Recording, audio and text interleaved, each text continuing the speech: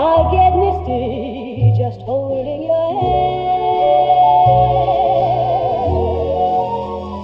Walk my way. What is up, you guys? Gold Pony here today in the all-new 2018 Ford Expedition, courtesy of Bob Ruth Ford in Dillsburg, PA. And today, per your request, I will be completely going over this one. So as always, you guys, let's start with pricing. And so for 2018, there will be several different trim levels available for the Ford Expedition, including the XLT that will start at $51,695. Then you have the XLT Max for $54,385. Then the Limited for $62,585. The Limited Max, which is the one I am in today, that one is going to start at $65,270. Then the Platinum for $72,710. And lastly, the Platinum Max for $75,400. And of course, if you wanted to add all-wheel drive to any of those trim levels, simply add $3,130 to any of those prices. And in case you were curious, the Max, that is going to be your extended wheelbase version of the Expedition. So for comparison's sake, the regular Expedition is going to come in at a length of 122.5 inches, and the Expedition Max comes in at 131.5 inches, so definitely more space on that one. But then make your way to the power plant. It is going to be the same regardless of trim level on this one. Powering the beast is going to be a 3.5-liter EcoBoost V6 engine, putting out 375 horsepower at 5,000 RPM and 470 pound-feet of torque available at around 2,200 RPM. And I did want to also mention, when it comes to the Platinum trim, although it is still powered by that same power plant, the numbers on the Platinum trim come in at 400 horsepower, 480 pound-feet of torque. And then, like I was previously referencing, power is going to be sent to either the rear wheels or all wheels through the four-wheel drive system. And power is going to be sent to the ground through a 10-speed automatic with select shift. And when it comes to MPG numbers, you're going to get 17 city, 23 highway for the Expedition, 16 city, 21 highway for the Expedition Max. And with any of those trim levels, you will also get an auto start stop system with the capless fuel filler, so you don't have any dangling gas caps on this one. And another little interesting tidbit is, if you do go with the 375 horsepower version, this one does take regular unleaded fuel. And if you go with the Platinum trim with the 400 horsepower, that one is going to require premium fuel. But so then when it comes to the driving modes, the drive mode button on this one is actually located just behind the, I guess what you could call a shifter. I should touch on that one as well. To put this one in gear, there actually is a circular dial, which you just turn to the left and to the right. If you press that center M button, that's going to give you manual mode, where you can manually shift through the gears if you like. But anyways, the drive modes you have to choose from is going to be Eco, Normal, Grass or Gravel and Snow mode. There's also a Sand mode, there's a Mud mode, a Tow and Haul mode, and a Sport mode as well. And when you put it in Sport mode, it automatically shifts it into the four-wheel drive system for you as well, giving you a little better traction for the acceleration, of course. And so since I mentioned it, let's hit the gas here with it in Sport mode and test out the acceleration on this one. Actually, you guys, really quite nice for as large of an SUV as this is. Definitely no issues merging onto the highway or anything like that. Very impressed with this acceleration. But then, of course, to go along with that, braking is equally important. And so the 2018 Expedition will get power four-wheel disc brakes with brake assist and electronic brake force distribution. And just to test it out here, let's hit the brakes here. Very nice, actually, especially for it being pouring down rain right now. This one definitely came to a quick stop. But so then, touching on handling and ride quality, up front there are independent short and long arm coilover shocks with the stabilizer bar. In the back, an I-Link rear suspension with the stabilizer bar again. There are also gas-filled shock absorbers, and if you go with the Platinum trim, you will get continuously controlled damping, and that feature is going to be optional on the Limited that I have today. That is going to be that adaptive suspension, continuously adjusting based on your driving style and the road conditions, really to give you the best of both worlds. So not only will you get a smoother ride with that one, but you will also get a firmer suspension if you're going around the turns a little faster. And speaking of the suspension, I actually just went over some railroad tracks not too long ago back there. This one definitely soaked them up better than most vehicles that I have hit those tracks with, so the Expedition definitely has a very nice ride to it. You should have no issues with long road trips in this one. And the steering feel is definitely quite nice as well, and the Expedition does have a new smoother steering wheel for this year, as opposed to the more texturized one that it had last year. And when it comes to road noise, again, no issues there. I actually have a panoramic moonroof up here today. A lot of times they will cause a little extra noise, but this one is definitely not having that issue. Again, working very nice for this one. And when it comes to visibility, actually, I gotta admit, for as large of an SUV as this one is. Of course, with any SUV, if you put up that third row, the headrests are going to hinder the visibility slightly, but those rear two quarters back there definitely are not as bulky as some other ones. So when it comes to larger three-row SUVs, this one is definitely quite nice for visibility. But so then enough with the driving dynamics, you guys. Let's check out the exterior of the completely redesigned 2018 Ford Expedition. And so to start, up front for 2018, there is that bright chrome grille with the silver lining. To the sides are halogen projector beam headlamps with LED daytime running lights. And if you jump up to the Platinum trim, you will get LED headlights with fog lights as well just below. And if you wanted that on one of the limited trim levels, that is a $740 option if you were interested. Also just below, there are front tow hooks if you go with one of the four-wheel drive versions there.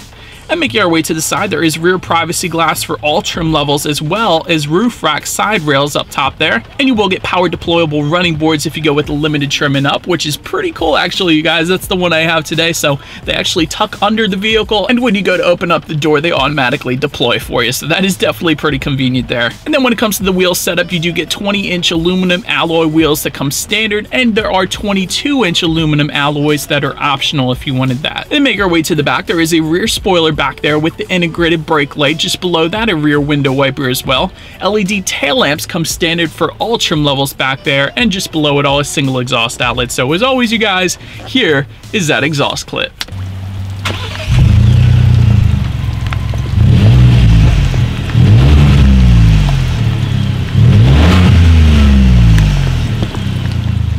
Now, since we are around back, at first I want to mention to open that rear hatch, there actually is a button on the key fob for it, so if you like, simply press that. And if you wanted that hands-free liftgate, that is going to come standard on the limited trim and up, and it is going to be optional actually on the XLT there. But once opened up, cargo capacity is going to come in at 20.9 cubic feet for the regular Expedition, 36 cubic feet for the Expedition Max, and that is what you are looking at right now. And if you folded down that third row, behind the second row, you're going to get 63.6 cubic feet for the Expedition, 79.6 cubic feet for the Max, and with all rows folded, that's going to come in at 104.6 cubic feet, and for the Max, 121.5 cubic feet back there. And since we're back here, I also did want to mention there is a rear cargo light that I found, as well as a cargo management system just underneath the floor of the trunk there, so that is there for you as well. And then make your way to that rear legroom. It is going to be the same actually, regardless of whether you go with the standard Expedition or the Max.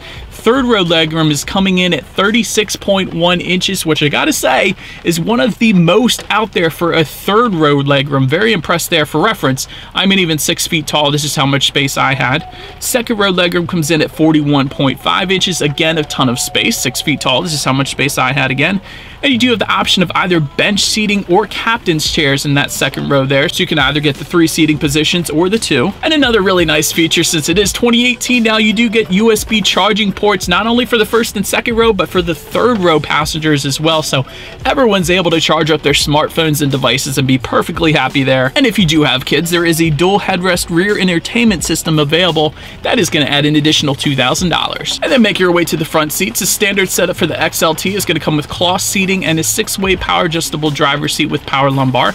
Limited trim and up is going to add a perforated leather. These front seats are going to be heated and ventilated. Then you will also get heated second row seats. And when it comes to the front seats, you do get 10-way power adjustable driver and passenger seats up there. So after a long day of work, you got the massage waiting for you in your vehicle. That's pretty cool. But then looking forward, there is a tilt and telescoping steering wheel. Will come leather wrapped for the limited trim and up. And again, it's a smoother leather this year. Also heated as well for the super cold days in Pennsylvania like today. And when it comes to the startup, there is a push button start for all trim levels and a remote start if you go with the limited trim and up. It is going to be optional on the XLT, but that is going to be that 2x circular button in the middle of the key fob there. Simply press that twice and you got your remote start, warming the Expedition up for you before you actually get inside so you don't freeze. That's definitely nice there. Looking forward at the gauge setup, there is a tachometer on the left, speedometer on your right. There is a pretty large digital display front and center actually, which of course you can completely customize by using the steering wheel mounted controls on the left side, and that is going to actually give you things like your off-road status, so I thought that was pretty cool, as well as your average fuel economy as expected, how long you've been driving for, how many miles you have left until you hit empty. There's your Chirp A and Chirp B as expected. You can check out your tire pressure information up there. You can set a digital speedometer as well if you wanted to. You can also check out your towing status, also your power distribution between the front and rear wheels, and you can adjust and completely turn off your safety settings if you wanted to as well. But so then making your way to overall interior quality, first thing I noticed when I hopped in this one, because it was relatively dark this morning, you do get ambient lighting if you go with a limited trim and up, so that's definitely nice. Panoramic moonroof is going to be optional on the limited, although I do have it today, and that is going to be standard on the platinum trim level there. All trim levels though are going to give you an overhead sunglass holder along with a little mirror so you can spy on the rear passengers as well, which is actually going to be separate from the overhead sunglass holder, so that's a different setup for this year, but that's there for you as well. Also universal garage door opener for up to 3 different garage doors is standard on all trim levels. Also auto dimming rear view mirror, and if you go with the limited trim and up, you will get wood grain accents as I am looking at on the doors right now. But then when it comes to the tech, XLT trim level is going to give you the sync system. Sync 3 system is going to come with a limited trim and up. Either system is going to give you Bluetooth and audio streaming. The Sync 3 is going to give you Android Auto and Apple CarPlay, meaning if you have your smartphone, simply hook it up to the vehicle, you will get a free navigation system through that smartphone, as well as the ability to like and dislike your Pandora songs if you wanted to, and there's a few other apps as well. Also with that Sync 3, you have climate control settings you can play around with up there, and if you go with the Platinum, you have a factory navigation system that comes standard, and it is optional on the limited that I have today here. And you can of course play around with your radio settings up there. And by the way, when it comes to the sound system, XLT is going to give you a 9-speaker sound system. If you go with the limited or the Platinum, you will get a 12-speaker Bang & Olufsen premium audio system. So you guys know what's coming next. Let's turn on the radio and test out the clarity of this one. Probably thinking the camera was bouncing slightly on that one, because good bit of bass, definitely a very loud sound system, which it needs to be for a vehicle of this size. So the Bang & Olufsen sound system is definitely where it's at in the Expedition. I can't vouch for the other one, I'm sure it's fine, but the B&O sound system is definitely nice on this one. And last thing when it comes to the tech is when you do put this one in reverse, there is a reverse camera for all trim levels, letting you know who or what is behind you, which is always going to lead me into safety. And so to start, there are front, side, and side curtain airbags. In the back, there is latch, aka lower anchors and tethers for children for the rear car seats. Also back there is going to be rear child door locks. You will get a tire pressure monitoring system for all trim levels. The limited trim level and up though is going to add a reverse sensing system, forward sensing system, blind spot information system with cross traffic alert, with trailer tow monitoring as well. By the way, since I mentioned it, there is a trailer tow package. That one is going to add $1,570, but if you were interested in the towing numbers, that is going to give you up to 9,300 pounds in the standard Expedition and up to 9,000 pounds on the Expedition Max. But so then if you were going with the Platinum trim level, that is going to add even more safety features, including active park assist, so the Expedition actually parallel parks for you. Also automatic high beams, adaptive cruise control with stop and go, lane keep assist, lane keep alert, and a pre-collision assist system with pedestrian detection. And so, but anyways, that is about it for this one, you guys. Thank you so much for watching. Be sure to like the video and subscribe. Feel free to follow me on social media at the bottom there, and I will see you guys in the next video. Stay gold!